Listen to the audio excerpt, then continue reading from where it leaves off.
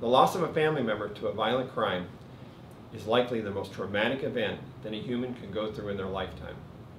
That trauma is made even worse when the person responsible is not held accountable for their actions. I'm District Attorney Vern Pierson, and what you're about to see is a reenactment of a cold case homicide.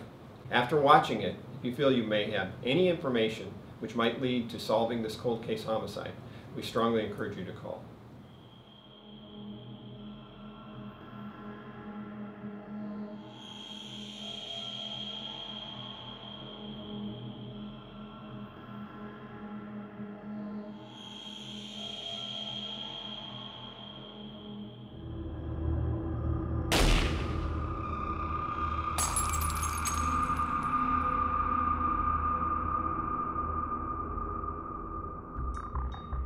Welcome to the El Dorado County District Attorney's Office Cold Case Homicide episodes. I'm Investigator Dave Stevenson, where each month we'll be featuring one of our over 60 cold case homicides and asking you, the viewer, to help us solve a cold case homicide. Last month we featured the disappearance and murder of Bryn Rainey, a South Lake Tahoe resident. Bryn's lifeless body was found in a makeshift shallow grave at the South Lake Tahoe State Line Stables. Thanks to you and your willingness to get involved, our cold case homicide detectives continue to work diligently, tracking down every new lead and evidence to bring closure for Bryn and her family. This month's cold case homicide involves the needless shooting death of a retired law enforcement officer and prominent figure in El Dorado County. June 2nd, 1986 started out as another quiet day in the small rural town of Rescue, California.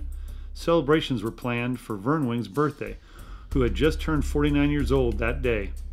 His home was on the Wing family land and adjacent to his parents, Halley and Bernice Wing. The Wing family owned several adjoining properties and were a very close-knit family. Vern and his wife had left for the day, but like a lot of families in the country, they all looked out for each other. That early afternoon, Vern's mom had noticed a strange small to mid-sized bluish car with a primer door in her son's driveway. Halley, the ever so diligent father and retired law enforcement officer, drove over to Vern's house to investigate. As Bernice watched from her backyard, 76-year-old Halley Hudson Wing was gunned down on his own son's birthday.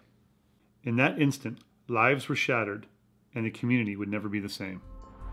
Over the years, there have been many theories and possible scenarios of what exactly happened. But one thing is for sure, someone is keeping a secret. And the time is now to clear your conscience and come forward with the information needed to solve a cold case homicide.